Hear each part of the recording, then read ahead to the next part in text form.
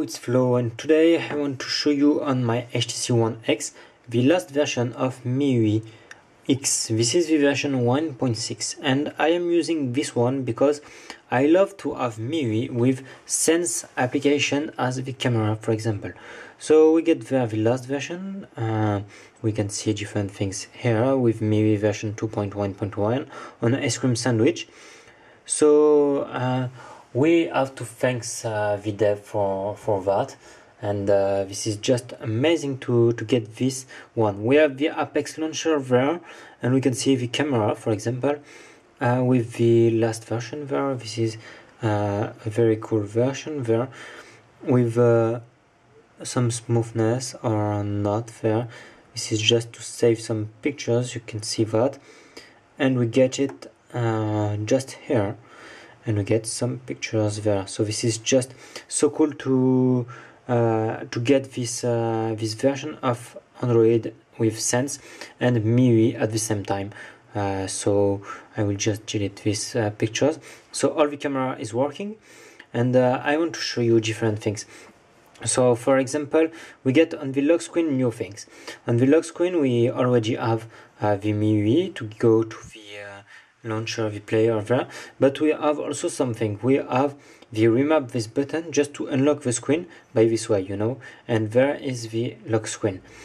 We get also the menu there to up the sound, but we must maybe use the player. About the player music, this is a new player. This is the MIUI player. So here we get the MIUI player and not just right now the Sense player. We get also this search option, the sleep timer. We can use it just to sleep down the MIUI audio. We get some settings to download images, for example, with networks to the albums, download lyrics, listen to online music, and download music when you listen it online, for example, and other options. We also get, for example, if I just play this one, I have to put it there. There is lyrics not found, but if I am using I don't know, maybe Eminem, because I know Eminem is working, for example, it's searching for lyrics and we get the lyrics for Eminem. I hope there. And we get also different options for here, for example, for the audio settings. I think you have maybe seen the notification status bar, and I just want to show you that. Okay, so please find the lyrics. No, I'll just show you this one, maybe searching for lyrics, and you get there. Maybe you have seen on the notification bar different things. The first one is the clock is centered, and the second one is different icons are there, and this is just switch. So okay, there is a new application on the on this custom ROM. This is the control panel just there, and there we get different personal things, personal tweaks, I think, and I want to say this is tweaks. On interface you can control different looks. For example, animation will come soon. We have the status bar. You can hide the clock or change the clock position. Centered with icon switch. You must do a reboot just to switch it. So centered for the clock and switch icons just there. Moreover, you can just switch and change the carrier logo. For example, I am not using a logo, but I am using just a name. This is the label, and my label is, for example, Flow. You can just see that there, and we get it if we don't have any notifications. We can custom it. Moreover, very native Android settings. Battery information, for example, you get it, battery scale and battery level. We get the battery health, the battery voltage, the battery temperature, technology, and time since boot. We get also battery usage. This is as on previous MIUI.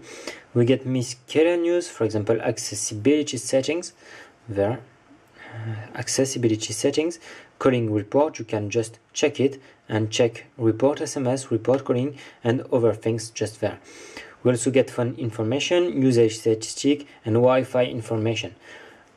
Just to know usage statistic there, just to know what you are, usage time, launch count, app, and other. Messaging, for example, 44 times, and the time you use it, for example. You also get the system control panel for RAM informations, just there. And we get the advanced set for CPU control. You can govern it with different power saver. For example, the interactive, the power save, the on-demand, the performance, and others. You also get the maximum and minimum frequency used. You can set on boot just to apply settings automatically after reboot. Okay, what we get also there, we get different application. I have installed a lot of things, so that's why I am looking for. There is navigation, there is different Sense ROG application, Play Store, the Sense phone. There is also the theme, because we get the Apex and MIUI. So there is the MIUI theme with local online that you can just download.